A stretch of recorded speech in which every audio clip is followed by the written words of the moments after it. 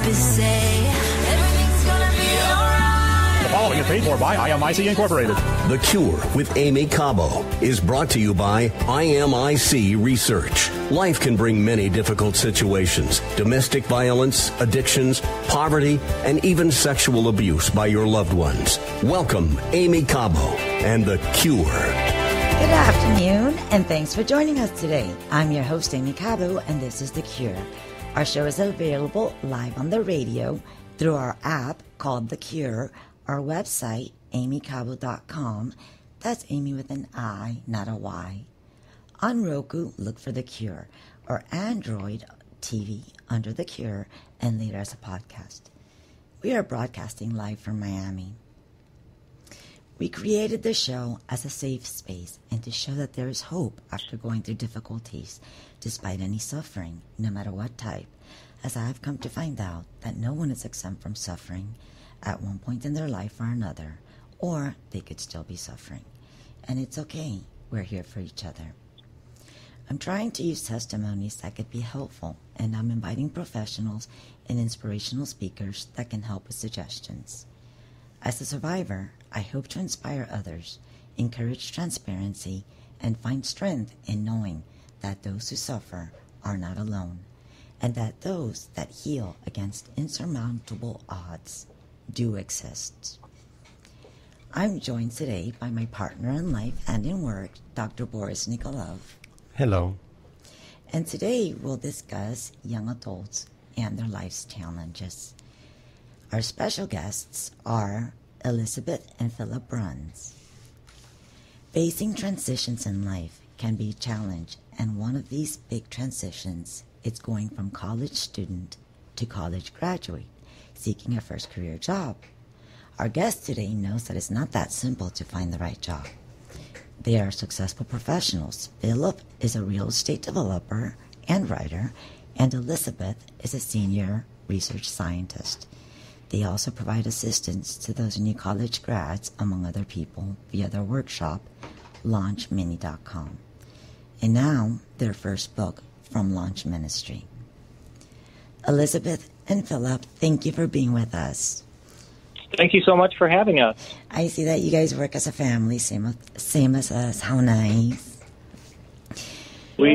Yes, we do. We've been married for 28 years and enjoyed every moment. Oh, you got us beat. Elizabeth or Philip, what challenges do you see that young people face with launching their lives today? Well, I think, Amy, that there's a number of things that are, uncertainty is always hard when you're making a big transition from formal schooling into what is that first career job. But I think today, young people today, they face a couple of unique things that are very much on our heart. One is an unprecedented amount of college debt. College graduates are graduating facing, a big amount of debt that they have to recover from as they're trying to find their first job.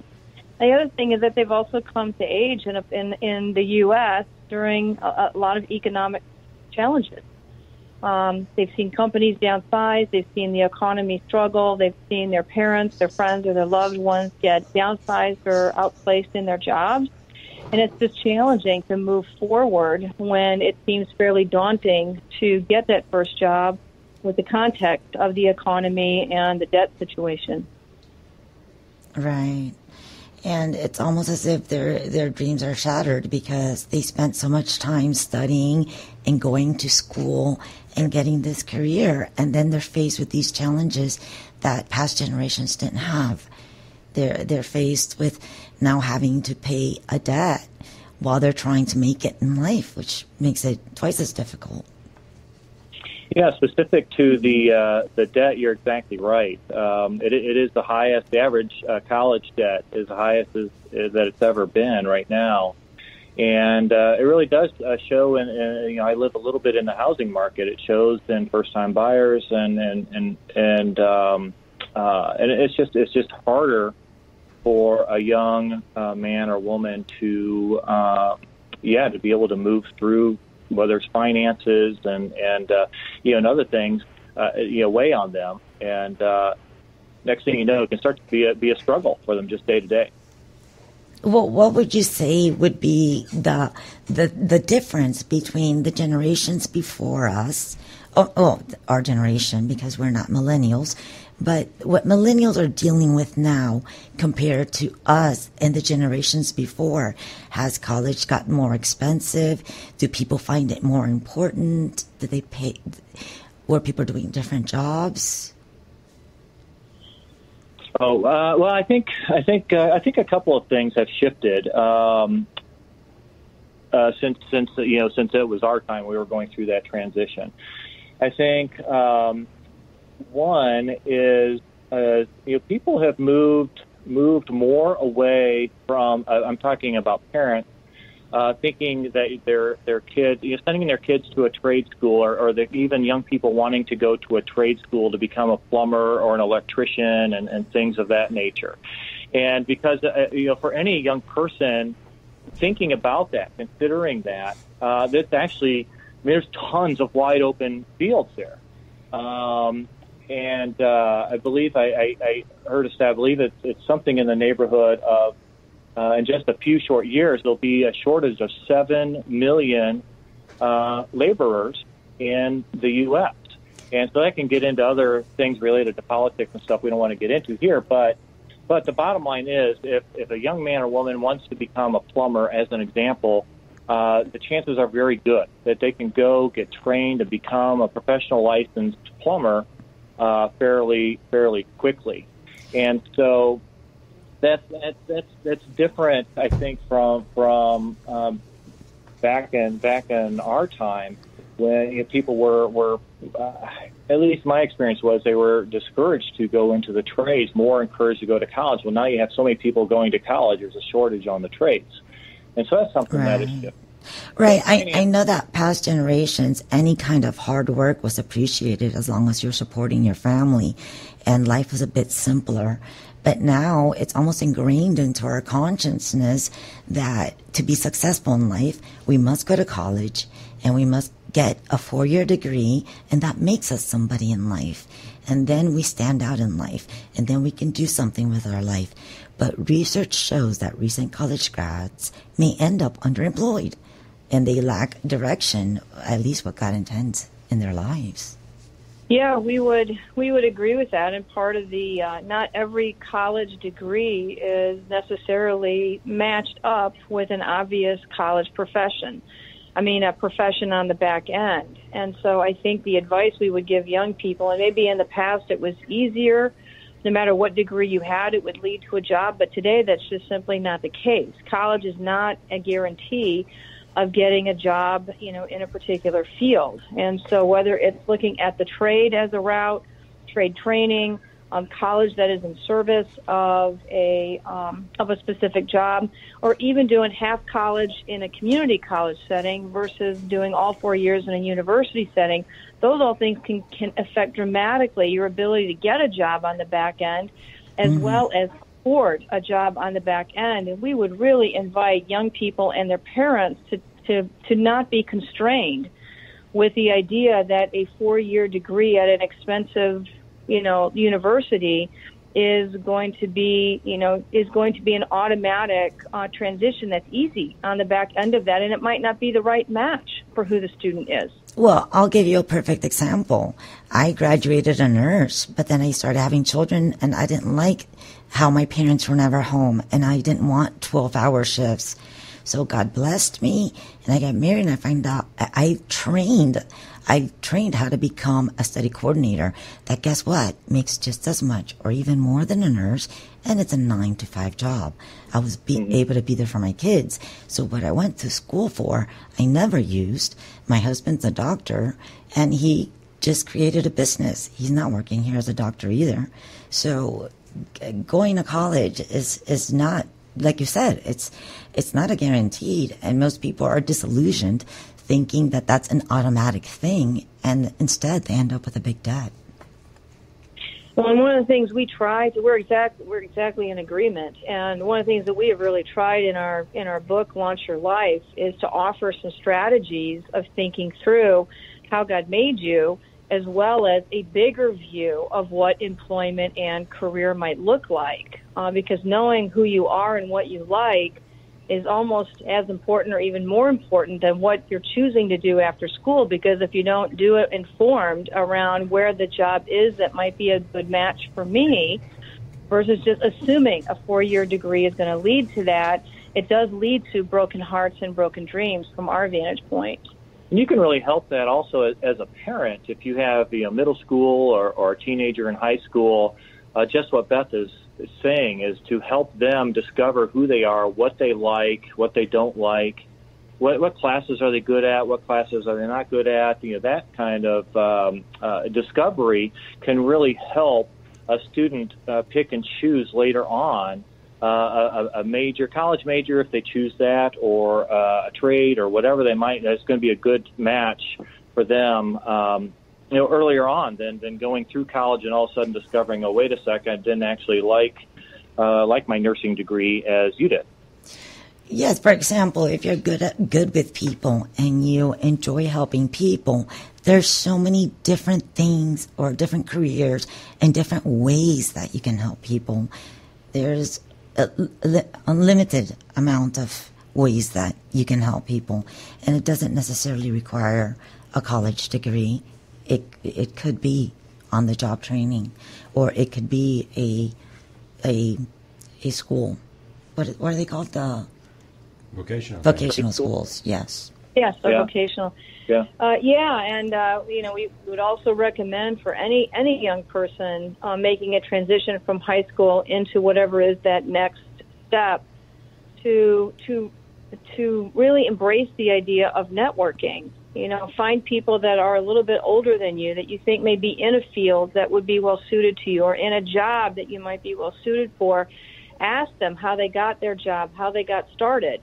There's a good chance that their college degree may not have mattered, or was it even a factor to getting that job, or they may not have the 4-year degree either. But I would steer young people to engage in networking and mentoring around careers as much or even more so than just what university and what degree are going to go together. I mean, one of the saddest things that we hear, and we mentor a fair amount of young people making this transition, is that when we talk to somebody who's either facing graduation, is on the backside of graduation, and they genuinely have no idea what kind of job that they want to get, let alone what would be well suited to them, and you put on the debt of today for college on top of that, it does get to be very discouraging very quickly.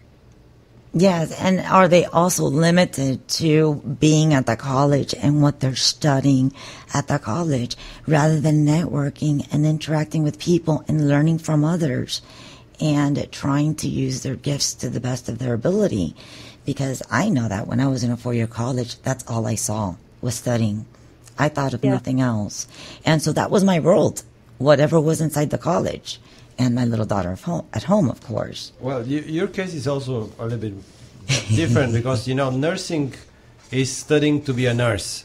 But there is nowadays so many things that you study that you really don't know what you work with in. I mean, it's like, I don't know. There's a lot of majors, and what we did with our children, and we encourage other parents to do as their child is growing up in through high school and especially late high school, is to think about the major. Now, you may not know exactly what you want. We kind of compare it to wanting to go on vacation. If you can just start to narrow it down. Let's start out, you're a junior in high school, and, we're just thinking something in the sciences. And when you think about a vacation, you're thinking, okay, let's just go out west someplace. And then through a process of talking with them and maybe talking with teachers and as Beth mentioned, other mentors and people that can help, you can narrow it down from going on vacation out west to, let's just go out to Washington, the state of Washington. Like, okay, and then you can narrow it even farther to, like, let's go to Seattle, and we're going to stop at Mount Rainier, and you can really focus in on where you want to go on vacation. Similarly, as your major, through discussions with people that know you well, And as parents, you can help kind of shepherd these conversations so that a child can at least have an area, if not a specific major, and then let that drive your college of your choice if you choose to go to college. Sometimes students go to college just because. Just because their parents wanted them to go, or just because they're kind of expected to go, and they really don't have a lot of good direction into what they want to do in college, and that hampers them too while during a time there.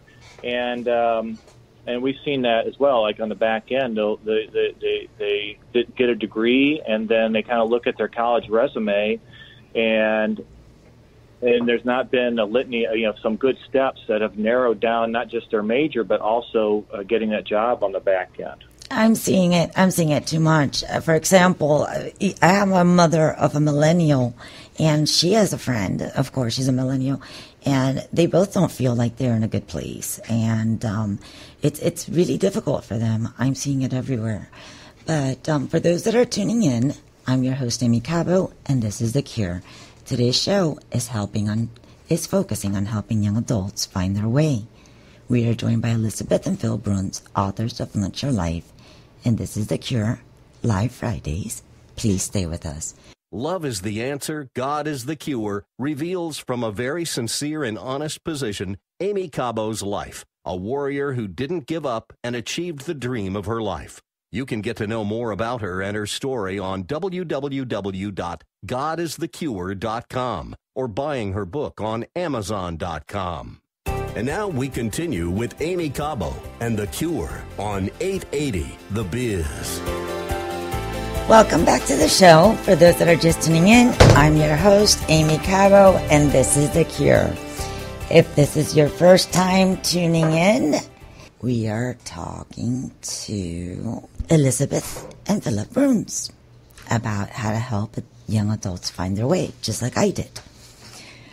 I like this quote from their book, actually. When you understand who you are and how God is at work, you can really start to dream. If you can establish those dreams in the foundation of God and His Word, you can soar.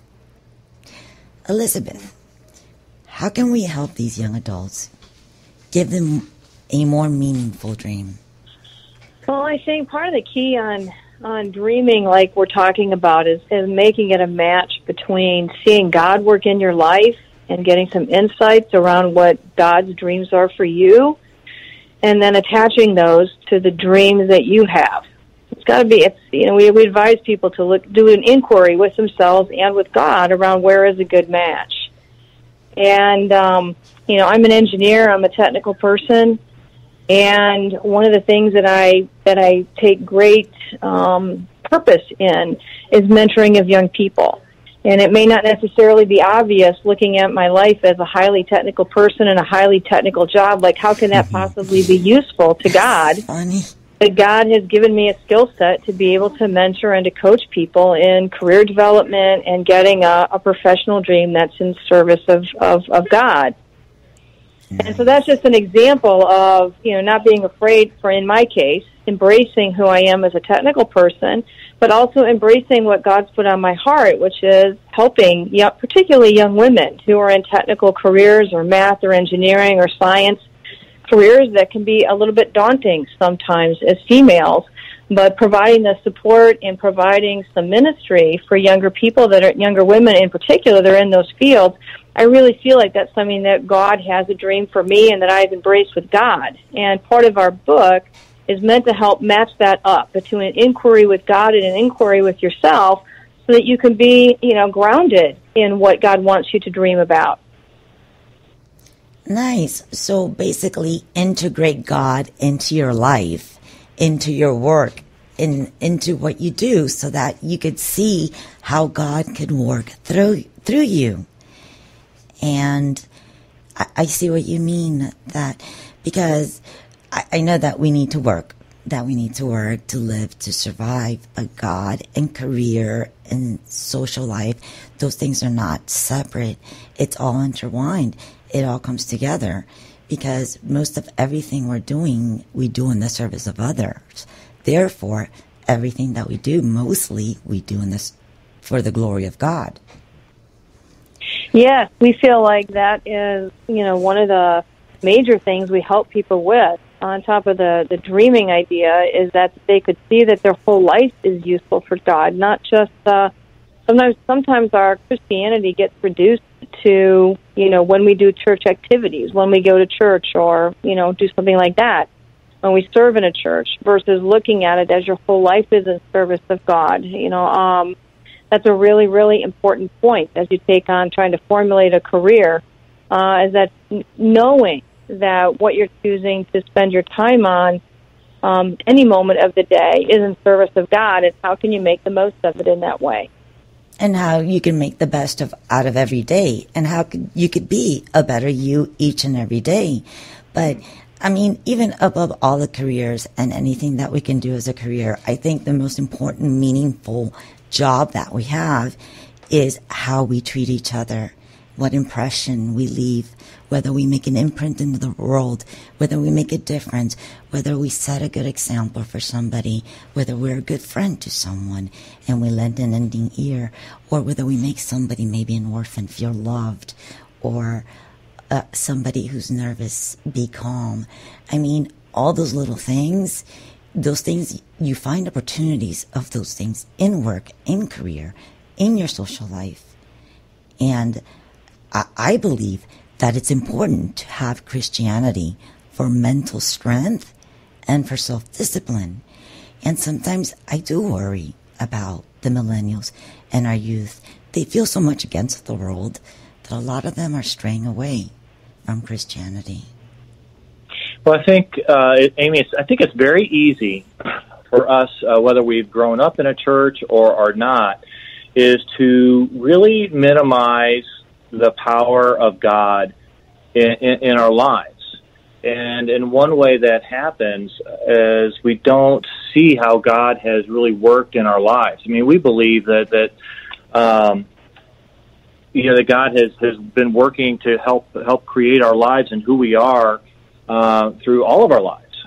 It's in fact in the book, in our Launch Your Life book, we referenced David. At one point, it's almost like he's looking at a baby or holding a baby maybe himself, but he thinks about how wonderfully he was made physically as a small baby, and how wonderful he was, created in his mother's womb and so forth. And so from the very beginning, we feel like God's been working in our lives through different experiences, whether it be at school, whether it be at home, through different people, whether it be a parent or a friend, to bring us to the point to who we are through likes and dislikes and creating a full package.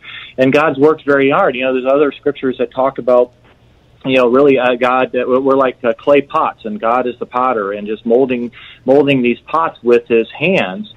And I think we think that God takes a very daily vested interest into our lives, and it goes way more than just a Sunday morning.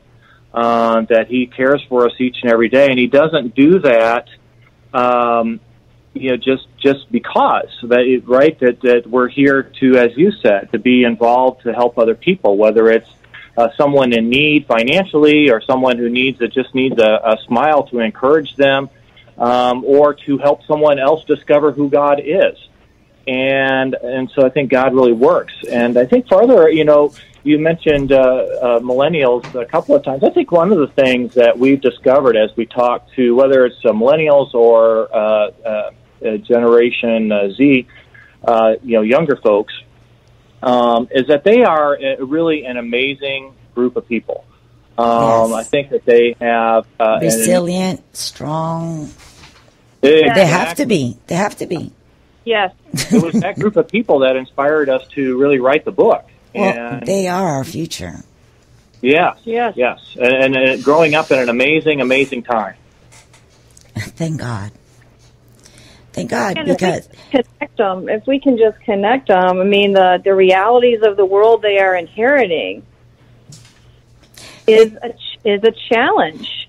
And I admire any millennial who is rising the challenge, trying to figure it out and live an inspiring life. And I think sometimes the challenge of the world that we live in, that they are inheriting, they do take, they do feel the weight of that. And I think sometimes that can be misunderstood as discouragement or depression, or which there is discouragement and depression in it, but it's not coming from a place of laziness or that I don't care or that,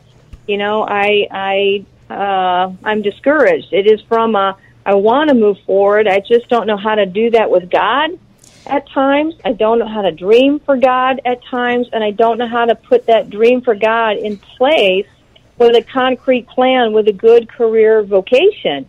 When you're not spending 40 hours of your week doing something you feel like God's called you to do, that's a long week. And so we're trying to bring those concepts together in the Launch Your Life approach. That's beautiful. Elizabeth, another quote from your book that you said, "You are invaluable. There is not another you. You are the only one who can fulfill the role God has offered you, and He has been preparing you for some time." I guess young adults are getting ready they just don't know it. And Philip, I've loved the case studies in your book from the Bible and history. When we return, can you tell us how God is already preparing for us career through these stories? What do you mean by a personal brand?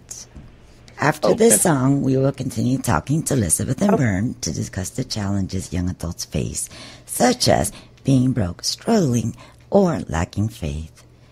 This is Aimee Cabo, and you're listening to The Cure. And now we continue with Aimee Cabo and The Cure on 880 The Biz. Welcome back, and thanks for joining us. I'm your host, Aimee Cabo, and this is The Cure. We're live every Friday at 2 p.m. on your radio or the Cure app for Apple devices. And today we are joined by Elizabeth and Philip Bruns, and we're talking about helping young adults with life's challenges. Boy, I remember when I was young, dumb, and broke. I'm not so young anymore.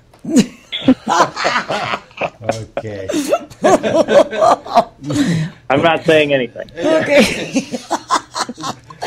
Okay, but Elizabeth and and Phillips, about, let's say, how do we avoid young adults to start their life broke financially and or spiritually?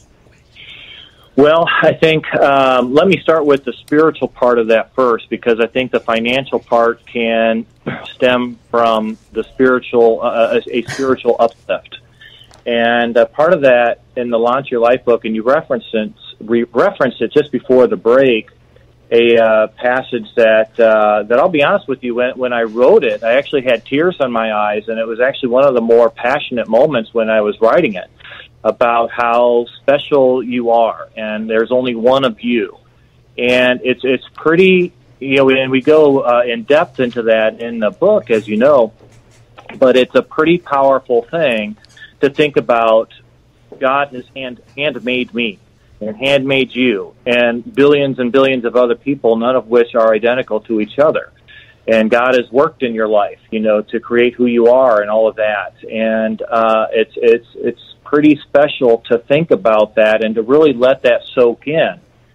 And so I think you start with that, and then you can dream a bit for God. And I think just getting sometimes people view a relationship with God in the I go to church and I pray before meals or something like that, or I think I go to church just once or twice a year, and it can be so much more than that. Relationship with God, walking with God, is prayer and Bible study, personal ministry. We talk about that in the Launch Your Life book, but becoming having what I would say a real and true relationship with God can really lift your spirit and really lift who you are and give you confidence. Yes. And then that can address the financial thing. You can feel a little bit taller when you go into a job interview, or you can, go to your day job, and you can maybe sell a little bit more than what you were before, whatever it might be, whatever that job is.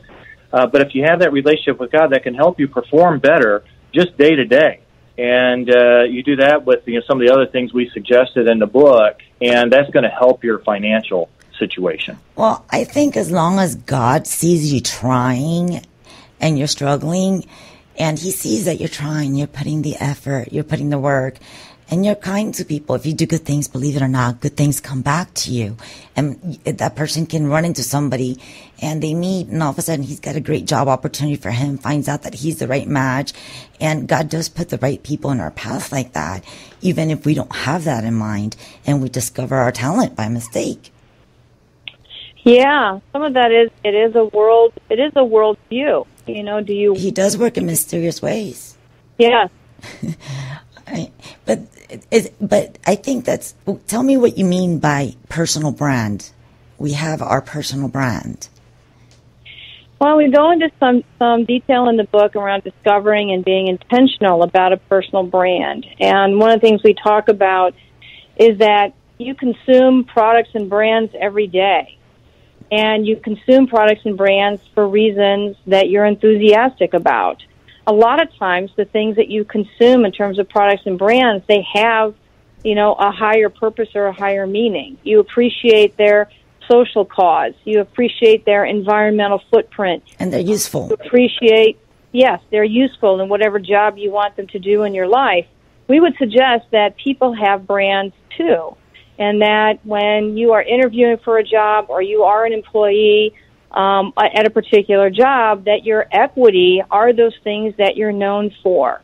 And Nice. One of the things we try to help people get in touch with, which is what are those personal equity things that can amplify your effectiveness in the job just because you're oriented toward God and God's Word. Nice. Love is one that's gone back to a lot. In this interview, being kind and loving and choosing humility, servitude, those are all godly qualities that what employer wouldn't want. And so I bet you all the bad qualities we don't like, that's from the enemy, like anger and jealousy and revenge and hatred. Yeah. And I don't know where I read it, but somewhere it says you should only have good things in your mind and think good things. And that's of God. But if you think negative things, that's not good. That's not from him. Ignore that one. Yes. Simple. It's easier said than done, but the more that consumes the things that are in that's why I pray. That's why I pray. Indeed. Yeah. But you guys go a little further than that. You guys talk about a concept called IPA. Intentional Planning Action, was it? Wow, you really read the book. Wow, I need to admit, guys, something. I read only some part of the book. It's a great book. I will, though. I will. IPA, I appreciate you bringing that up. It's and I even kind of quip in the book of if you're familiar with craft beer, the IPA that we write about in the book is going to give you a lot more benefits than India Pale Ale will at your local pub. Good. And so, yes, when in our lives, we sometimes set goals. We have things like, gosh, I wish I would love to go to Europe on vacation, or I would love to go do this, or I have a goal of that. And we kind of think that we maybe have that intention that we put out there. The P stands for planning. We might even, plan to go to Europe as an example. Plan the flights, plan the, where we might want to go, what cities. But unless there's action, we don't have to pack our bags. The intention and the planning are just dreams and thoughts is all they are.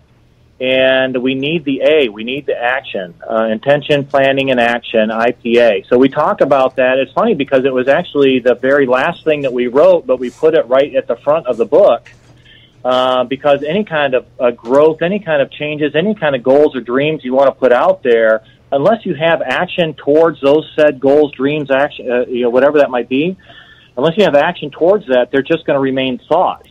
And so we really wanted to put some practical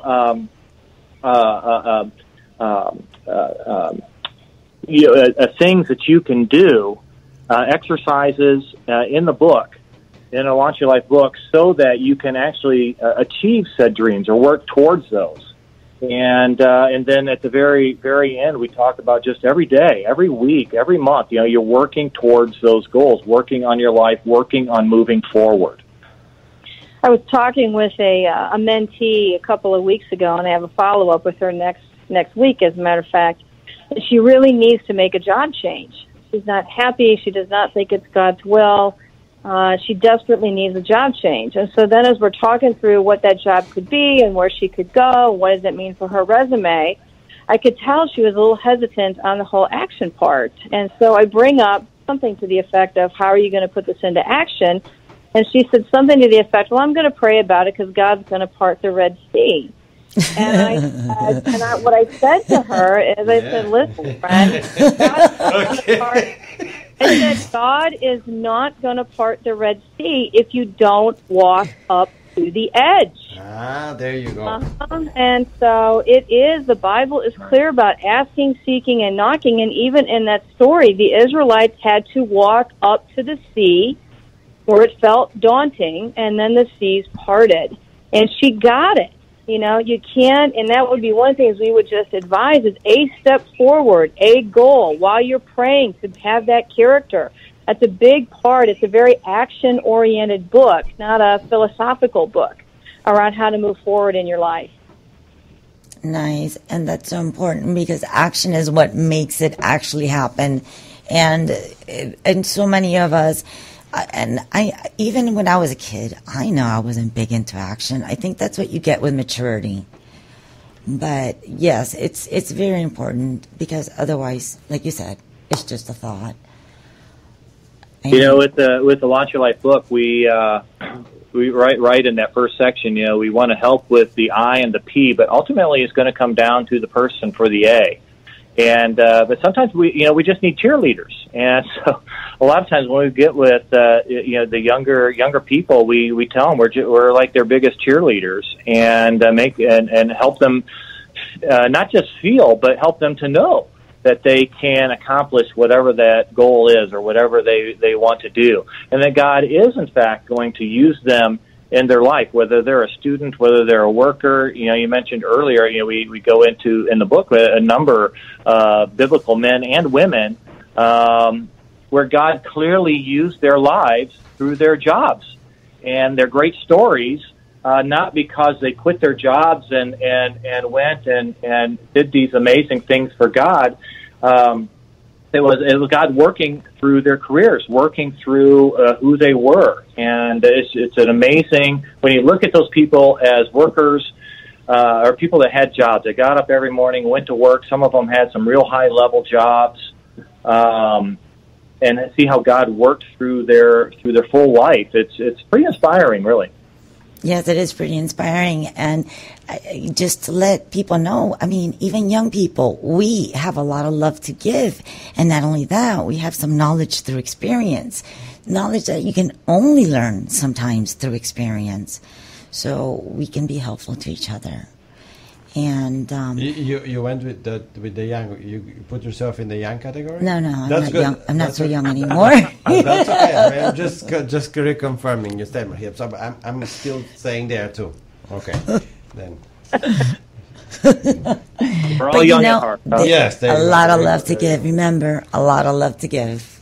Okay, that's right. Yeah, and that's basically what it's all about. But it is really interesting, because I've known a lot of people, even my sister, and what she's doing. And, God does work. He works through people and their careers. And she's done a lot of good things through her career. My niece is doing a lot of good things in college. She wants to travel and help people and do ministry. So, and later on, maybe there's just so many things that happen. And you think that all there is to life is existing, working, and making the bills. There's much more to it than that. And everybody goes through a spiritual journey. You can't avoid it. Everybody at one point or another questions themselves. What am I here for? What's my purpose? Everybody goes through that. So we all go through the challenges that we need to in life, but I believe that the only way to get through successfully is through God.